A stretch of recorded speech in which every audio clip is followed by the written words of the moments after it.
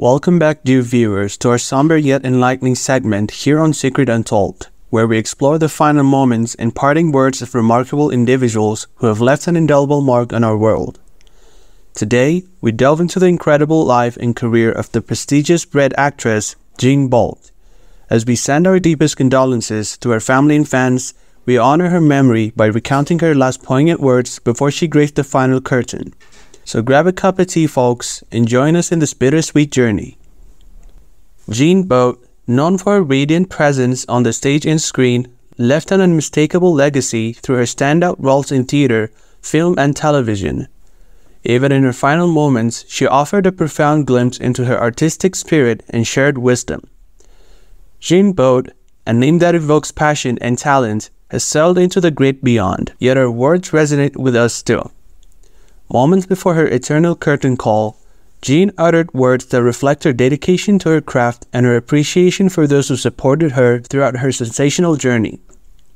Jean Boht, to all aspiring actors and actresses, my dearest advice would be to embrace fear, for it indicates growth. Step boldly onto the stage and life and allow your light to touch others' hearts.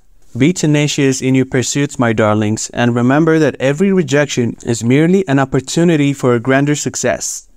Jean Boht's determination and resilience shine through her words, imparting wisdom honed over decades of experience. Her final message was not only for fellow thespians, but for anyone who dares to chase their dreams with fiery passion.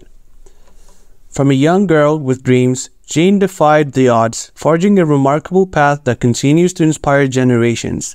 Her empowering words remind us of each step forwards, bringing us closer to our own stage of triumph. As we celebrate the life and incredible career of Jean Boht, we're reminded that her words are but a small part of her lasting impact.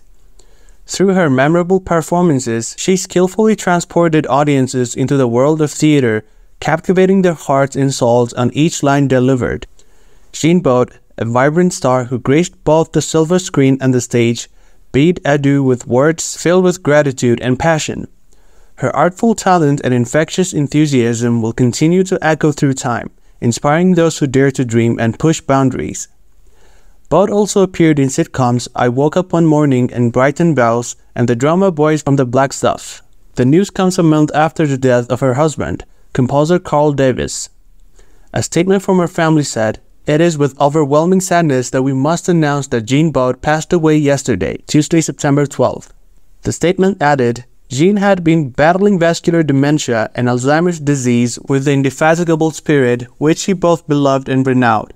Born in Babington on the Wirral, Boht began her career and stage at the Liverpool Playhouse in the early 1960s before performing around the UK on TV. She gained roles like Miss Livers in the 1981 adaptation of D.H. Lawrence's novel Sons and Lovers and Benefits Office Boss in Alan Blaisdell's landmark Boys from the Black Stuff. A part in sitcom I Woke Up One Morning about a group of recovering alcoholics led her to be cast in Bread, which was also written by Clara Lane.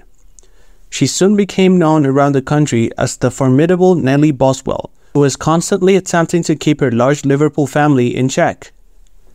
The show was a big hit, with 21 million viewers tuning in to watch a wedding episode in 1988, making it the second most popular show of that year, behind only EastEnders.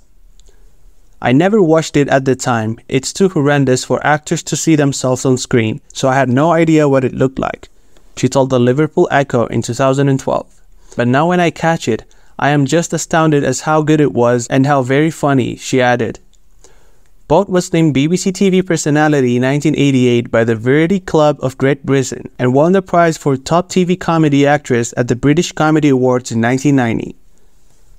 Golden Girls Remake. She also appeared in Terence Davies' acclaimed 1988 movie Distant Voices, Still Lives. In 1993, she landed a lead role in Brighton Bells, the British remake of the hit US sitcom The Golden Girls, alongside Sheila Hancock, Wendy Craig, and Sheila Gish. Boht played Josephine, the new version of Estelle Getty's character Sophia, from the American original. However, the UK remake failed to take off. Later, she boasted that playing 5 different roles in the BBC's medical soap opera Doctors was a record for the show, and she continued performing on the stage, including in Embers with Jeremy Irons in London's West End in 2006.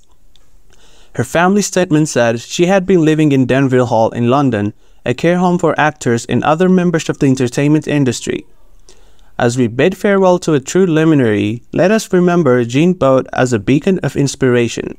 Her last words invite us to chase our own dreams and to let our spirits shine brightly, just as hers did throughout her extraordinary life.